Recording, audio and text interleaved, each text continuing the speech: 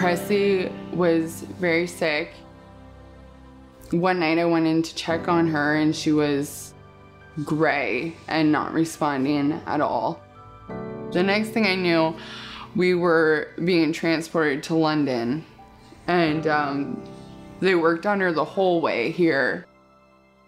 We got here, she was in a coma on life support, and yeah, everything fell apart.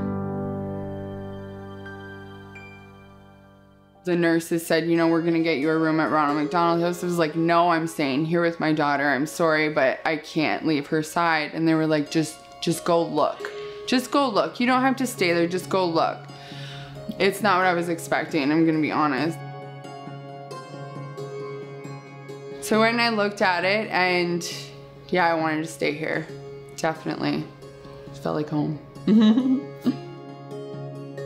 What I did was have my mom and my grandma come up. So they stayed in the room and I still stayed with my daughter, but they were comfortable here, and that way I still had a place to come and shower every day. Plus I had that support with me, which was so nice.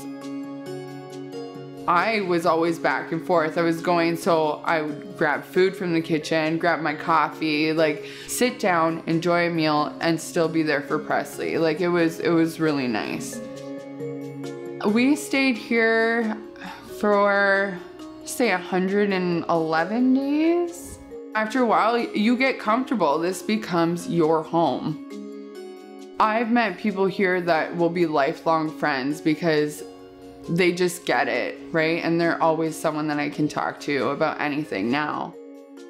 Preslie's a lot better today.